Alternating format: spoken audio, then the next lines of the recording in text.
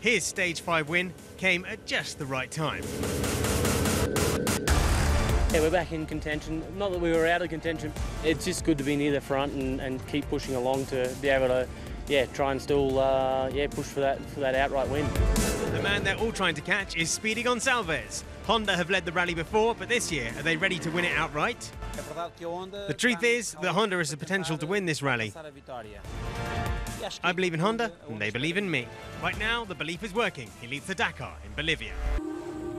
Today, it's the longest special of this year's Dakar, and not once does it drop below 3,200 metres in its 542 kilometres. Tough, beyond compare. And our old friend the Salar de Uyuni provides the backdrop for the day. It's cold up there.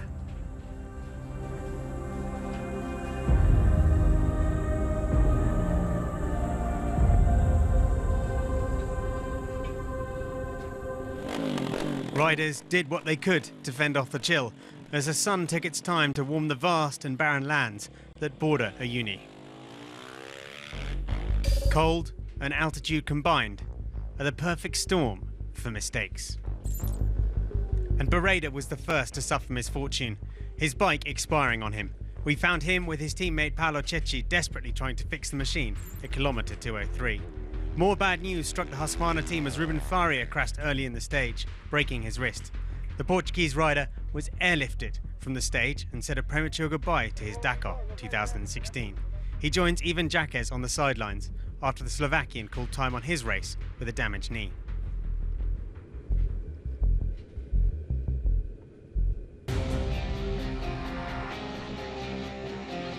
It wasn't a great day for Kevin Benavides either, as he lost 15 minutes on the long stage. But, as lots of other riders lost similar time, he only dropped one place overall to 7th. It was a very interesting stage for Sherco rider Alain Duclos. Having kept a low profile over the marathon stage, he finished 14th today after running in the top 10 for most of the stage. But he's best equipped to tell you why his day was quite so tough. Just before getting to the second refueling, I crashed on my left side. Nothing serious, but I made a hole in my tank, and it's connected to the rear tank. So I took off with a full tank of gasoline leaking on my boot. So the last 120 kilometres seemed extremely long. Antoine Mio got lost at kilometre 30 and lost nearly 6 minutes in that off-track excursion. After that, he played a little bit safe to make sure he got to the end in one piece, rather than risk making another mistake and losing a chunk of time. Still, 12 minutes loss is a lot.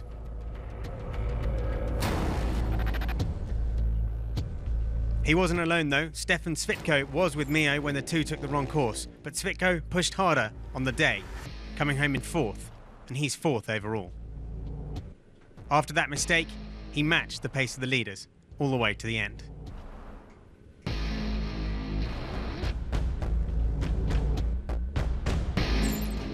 Paulo Gonçalves, the race leader, rode a lot with Juan Pedrero.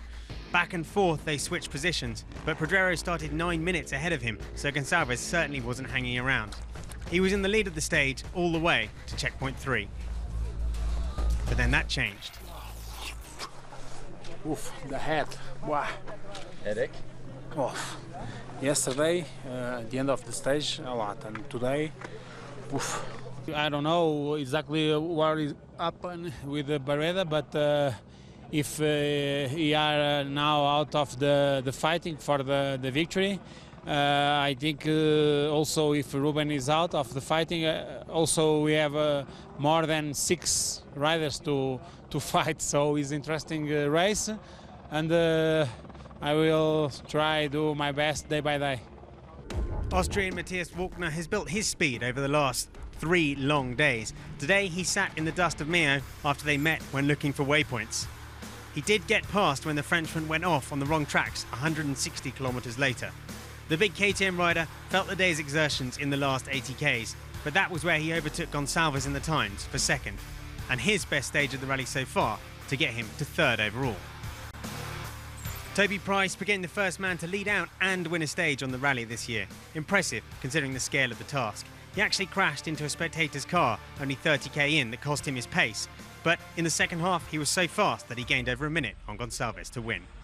Once we start getting into this first week and the second week, when the fatigue kicks in a little bit, that's when these little things go wrong. And then plus the bikes have been through a lot already in the first week. So yeah, I think it's going to be pretty difficult to get to the finish line of this one. The pace of the first week we've had so far has been up there pretty high. So compared to what last year's Dakar was, the pace of that first week wasn't that strong. But yeah, we're doing the best we can, and as long as we minimise mistakes, we should be pretty good. Safer price, a flag-to-flag win. His winning margin, 1 minute and 5 over Matthias Walkner, his teammate. Gonçalves, the best of the Hondas, surprisingly in third, just a few seconds back. Svitko, great ride from him. That keeps him high in the standings, in fourth place still. But it's Paulo Gonçalves that still leads the way. But the gap to Price is now only 35 seconds.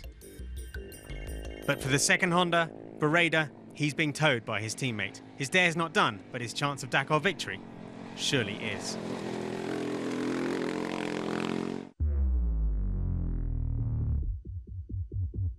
The big news of the quads is that Rafael Sonic has left the Dakar. The 2015 winner got back to the bivouac. The Malmotos is being won by Jurgen van der Goorberg. The former MotoGP rider is determined to right his loss of 2015 and did a very strong marathon stage, coming in 58th place.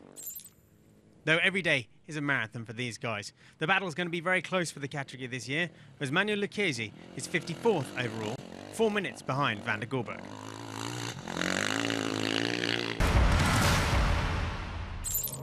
It's time for an update on the T2 category, and it's Nicolas Gibon in the Toyota leading the way. Gibon managed to finish the last part of the marathon stage in 32nd position and sits 35th overall. Around 1 hour down in the overall classification is his former co-pilot Akira Miura, who's now 46th and second in T2.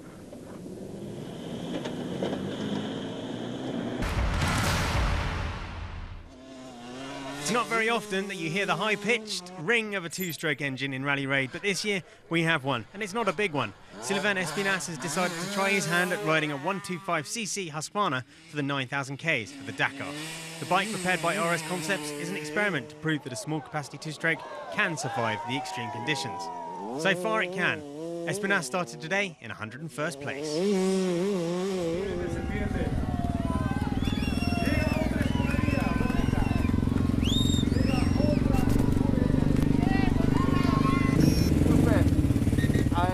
Do you have any oil? Here you do repairs, right? Oil for the brakes. For the brakes. Do you have it?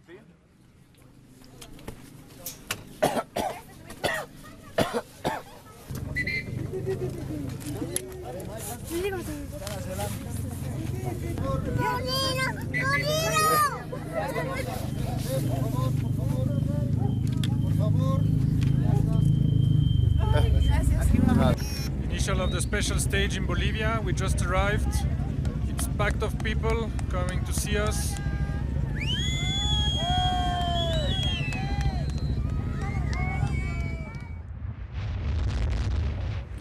Welcome to Dakar. We're at stage 7 today, going from Unity to Salta.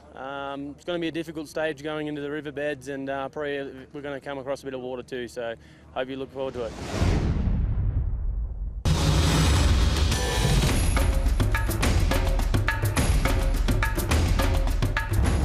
Today, we say goodbye to Bolivia. But there are still a few surprises in store before we leave the marvellous country.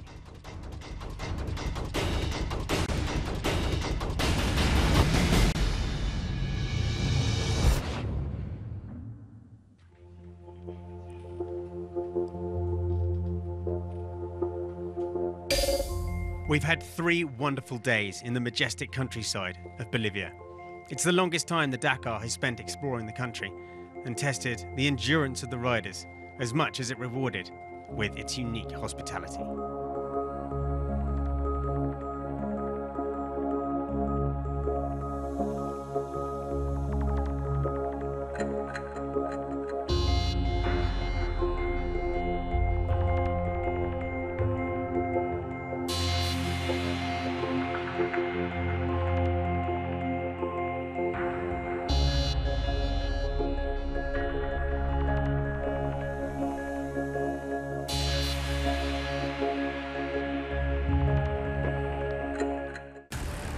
Previously in the bikes, the intense altitude in Bolivia began to take its toll. And even the world's best began to suffer on yesterday's long stage. Oh. Oof, the head. Wow. Yesterday, at the end of the stage, a lot, and today, oof. Gonçalves held his lead, but Price won the day and has closed right onto the heels of the Honda. Is the Australian ready to take the overall lead? As a racer, you always want to win and you always want to be on that top step. For sure, it all looks good on paper, but anything can happen between now and then. And things did happen. Ruben Farrier crashed hard and was airlifted out, and Joan Barreda hit serious trouble. Will the Honda rider go any further on this year's Dakar? Once the race was over yesterday, Ruben Farrier made it back to the bivouac after his nasty crash on the stage. Battered and bruised, but still smiling. Just. The Husqvarna rider had had a day to forget, and he'll take his time to get over the broken bones and his damaged lip.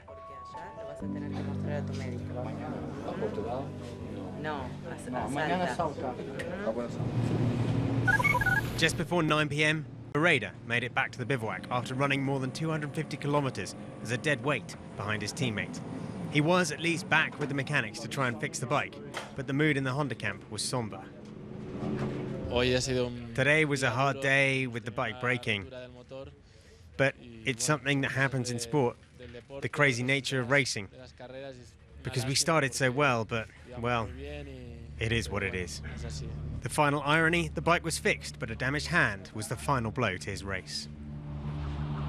For today, our last day in Bolivia, the special stage splits into two sections as we race back towards Argentina and the rest day in Salta.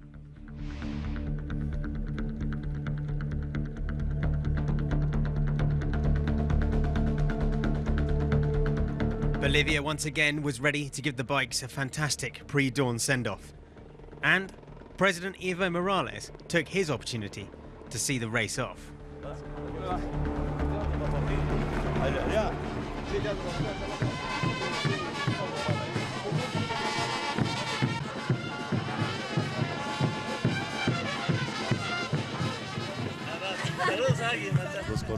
Through the drivers, the Dakar unites the Bolivian people. The poor forget about poverty, the rich about wealth. Everything is thanks to the Dakar.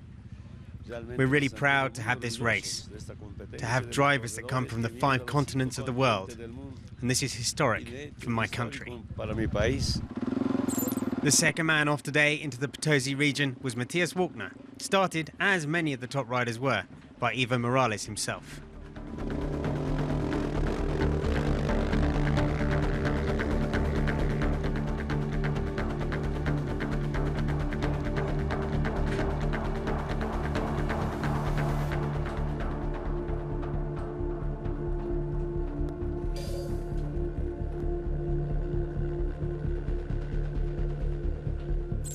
Just 17 kilometers into the stage, drama unfolded.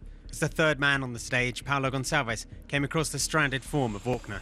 The Austrian flung fully 20 foot clear of his bike.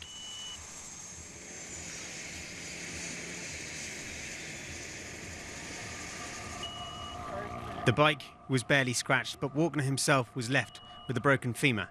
The medical helicopter was on its way.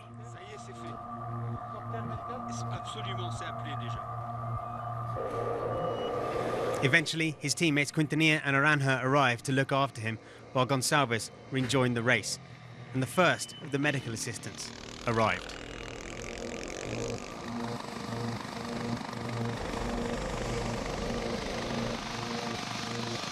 Time for something a bit more fun. 2 fast young Dakar rookies having fun on today's stage.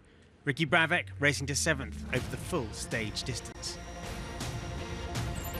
And Adrian van Beveren had good fun and a good day, but was caught out by the late developments. More on those later.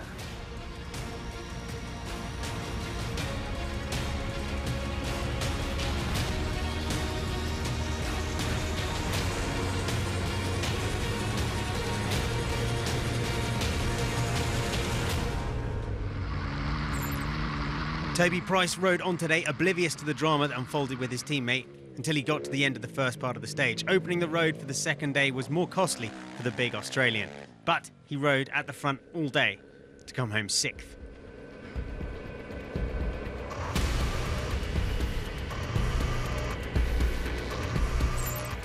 Fifth place today was Helder Rodriguez. He assumed a de facto second on the road behind Price and stayed there all day long, closing 2 minutes on the KTM rider and doing his overall standing the power of good, just behind Michel Metz. Kevin Benavides had a stormer today. Starting 18th, he blazed his way past 3 other riders on the road to come in 3rd overall. It was good timing for Benavides, who'd seen his podium hopes dissipate in Bolivia.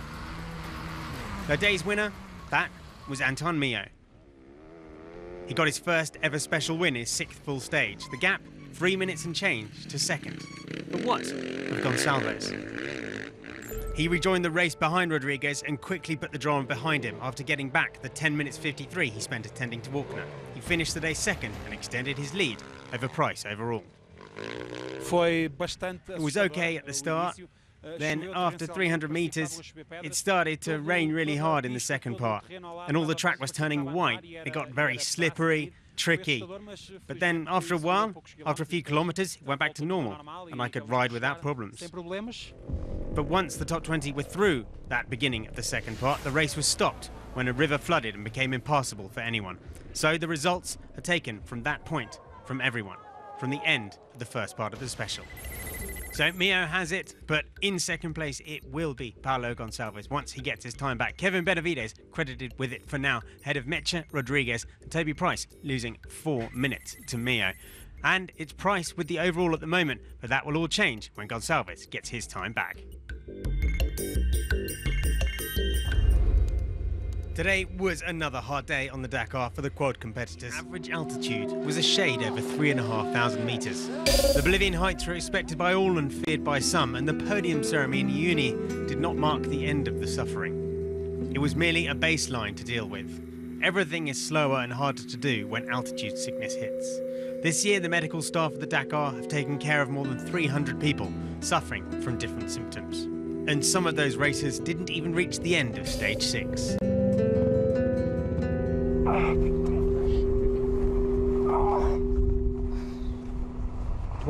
You understand why I was staying on the bike? Tu seras mieux un peu dans l'ambulance.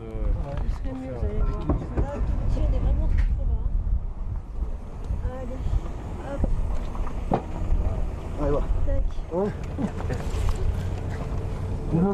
you going to fix that on my bike as well? I'm going to take your blood pressure and check how you're feeling, okay? We can't tell him to stop right away. We'll try to be careful. Well, okay.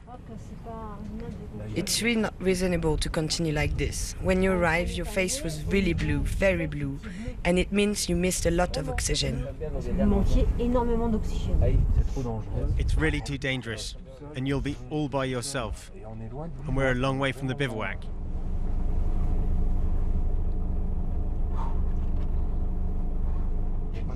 You've reached the red zone, and there's nothing we can do for you. You have to be reasonable. You have to stop. You can't go on like this. It's impossible.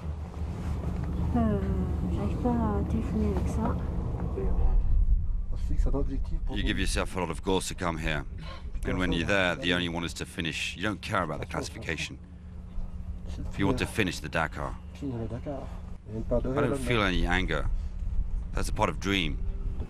I even had pleasure and pain. You have to accept it, be reasonable.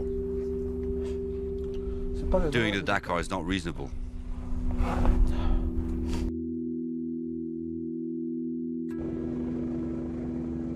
Here in Bolivia, stuck in my tent because there's a giant sandstorm going on outside.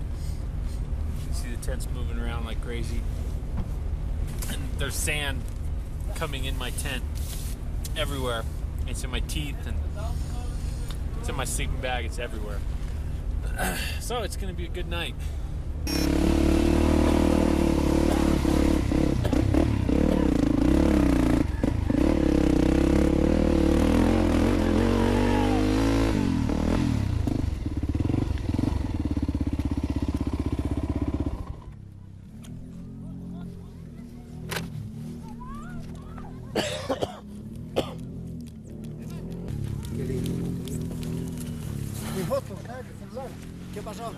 Does anyone have any tape? Yeah, tape. Okay. Okay, good luck, man. Thank you. Gracias.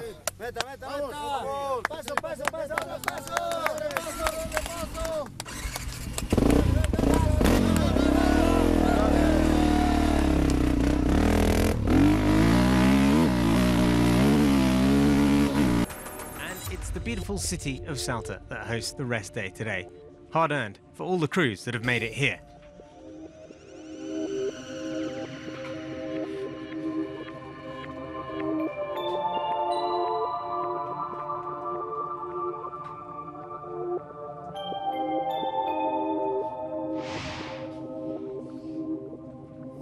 It's been tough, but a large majority of the bivouac has made it to Salta. The service crews themselves only arrived late last night from Bolivia, and there's a sense that time is not of the essence today, as the stories of the week past are swapped and essential maintenance done to make sure everyone's ready for the coming challenges.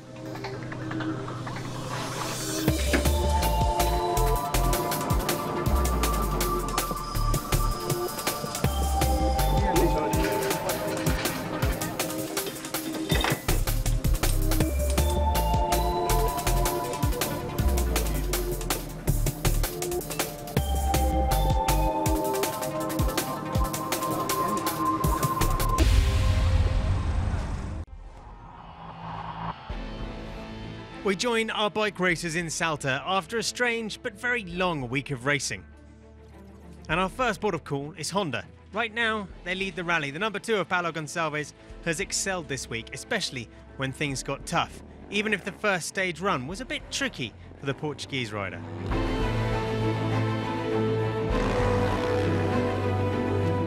The second Honda rider is Argentine sensation Kevin Benavides. What a debut it's been for the young rider in his first Dakar, even winning stage 3 outright.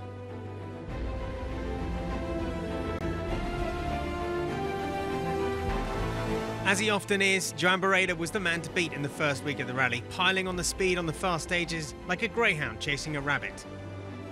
It's cost him though. First in speeding penalties, then in a broken bike on the longest stage around a uni.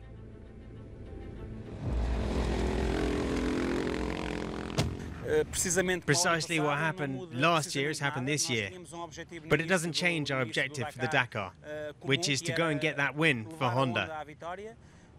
Obviously, that's something that's always really difficult to do, but that's what we're going to try and do that every day. Obviously, with Joan having problems, it makes it a bit tougher going for that victory, because it's just me, but I'm still confident that we can do it, because that's what we came here to do.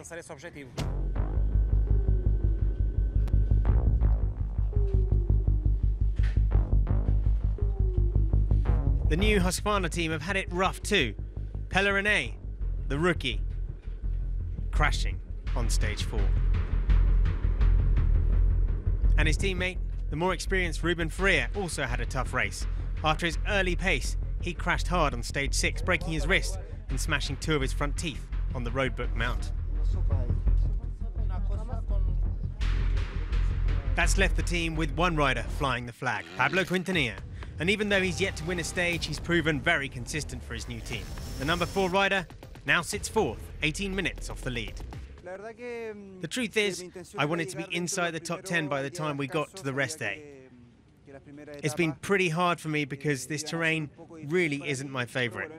But the important thing is that I'm here safe. The bike is in good condition, no injuries, no crashes, which is good, because now the hardest and most intense part of the rally is to come. KTM are having a mixed bag, showing just how tough the long stages have been. But despite a crash on the first day of the marathon, Stefan Svitko has always been at the front and finds himself fulfilling his own objectives in 3rd overall. Unsurprisingly, Laia Sanz is leading the women's class, but more than that, she's 15th overall after 7 stages. Despite a couple of small crashes, she's still in with a shout of recreating her 9th place from last year. There were hopes for Walkner, but after his great debut last year, it all ended as he crashed yesterday. It's a big blow to his and KTM's title hopes. The de facto team leader is now Toby Price, as he's best placed in second. The only rider to lead start to finish and win a stage in 2016, the Australian trails Gonçalves by just over 3 minutes.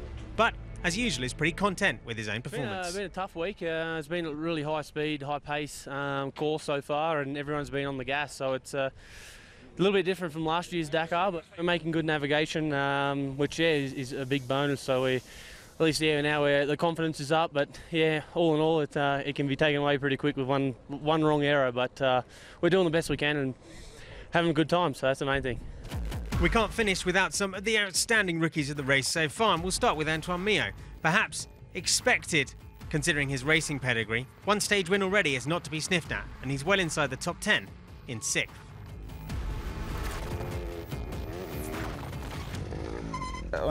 We've done the easiest bit of the Dakar, I think, even if the last 2 days have been quite tough. Physically, I'm feeling well. I didn't crash, I didn't damage the bike. For the moment, everything is fine. We'll see at the end. Make a summary at the finish. For the moment, step by step, I'm getting close to the podium. Despite my bad start on the prologue, I'm getting closer to where I want to be. It's interesting. It's always great to get American Baja riders on the Dakar, and the latest is Honda protege Ricky Brabec. The big Californian has bounced his way to 12th overall, only 38 minutes from the top. Just 2 places back is another debutant making an impact. Adrian van Beveren was quick to start with 4th in the prologue, and though he's lacked pace on the longer stages, he's had fun all the way. So it is Gonçalves that leads by 3:12 from Price, Svitko in 3rd, and those 3 are clear at the moment. Quintanilla slowly moved up 18 minutes back in 4th, ahead of Benavides in 5th. Mayo, Rodriguez, Fares, Duclos now 30 minutes back, losing quite a lot of time ahead of his teammate, Juan Pedrero. A quick nod to the Malamoto category, where last year's run-up Jurgen van der Gorberg is currently leading. The Dutch rider is 46th overall, with nearly 1 hour lead to his name.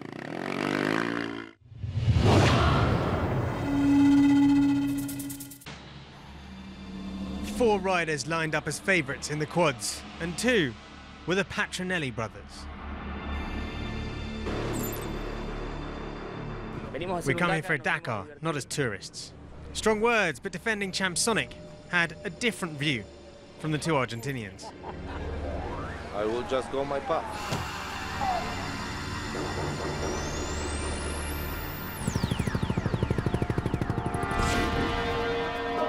Sonic's path, though, ended in Bolivia with the broken clutch. An early race leader, Casale, also left the race before halfway. South African ace Brian Baragwanath caused a stir with his speed, but the mistakes are just a bit too frequent for the rookie.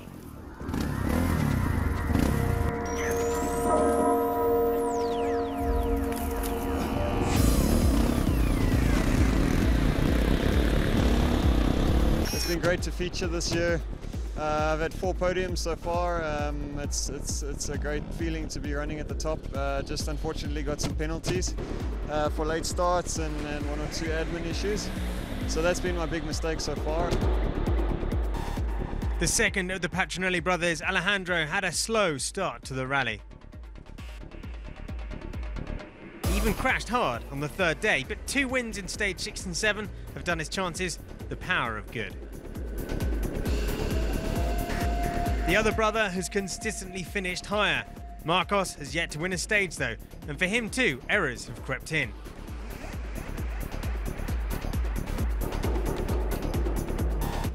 The surprise of the first week is 24-year-old Russian Sergei Karyakin in his 3rd Dakar. He's back after failing to finish last year, and 4 daily podiums in 4 stages, including a stage 5 win, put him as the only challenger to the Patronelli brothers. And there's confirmation. Alejandro leading from Marcos, 3 minutes 36 the gap. Karyakin still in touch in 3rd. Gonçalves has got work to do ahead of Hernandez.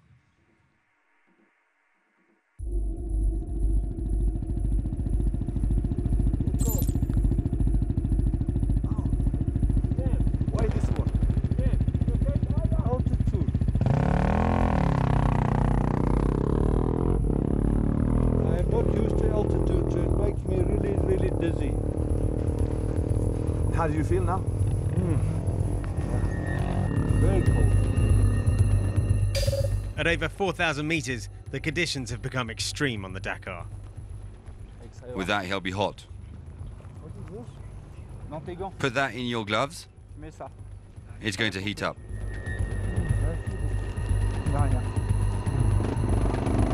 While Koba's pot guide was able to continue his adventure, Frenchman Sébastien Soudé was left stranded. I hope someone friendly will stop and tow me to the finish. I could then change my engine. I would be given a penalty, but at least I could finish my Dakar. That's all I can wait for. But my chances are reducing. One guy stopped, but he didn't have any brakes. He said, if I pull you, we won't be able to stop. To add to his despair, the dark skies began to threaten.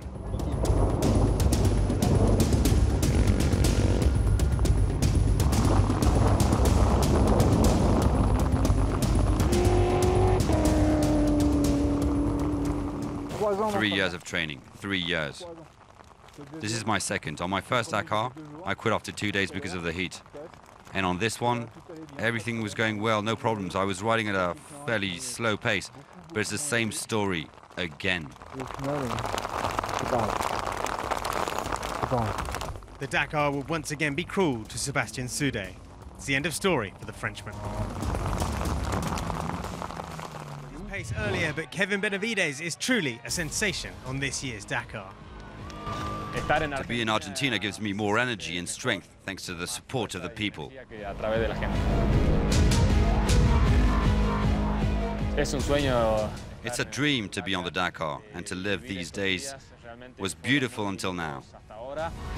For his debut on the rally, it's been a fairy tale from the biker who lives in Salta. For me, the Dakar is the toughest race in the world and a great challenge. As soon as day 3, he'd already conquered his first success. Riding bikes runs in the veins of the Benavides family. All my family is concerned by motorsports. My dad was a bike racer, and I started riding because of him. My brother also competes, and so does my sister. All the family loves bikes. Fast and spectacular. Kevin Benavides, who won the Desafio Guarani last year, giving him access to the Dakar, is learning extremely quickly. Everything is difficult on the Dakar. It was difficult for me to learn navigation, and I trained all year for that. The race is also very hard and long. You need to be physically strong with a clear mind.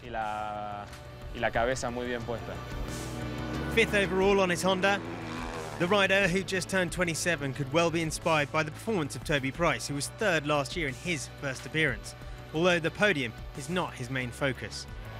I just want to ride without pressure. It's my first year, it's my debut. I don't want to add pressure. I prefer to enjoy myself than to think of a final position. On terrain he knows off by heart, Benavides now needs to stay strong to answer the expectations of an entire nation. President, thank you for organizing such a great event. Thank you for welcoming us. It's the best way to expose your country. Everything is so well organized.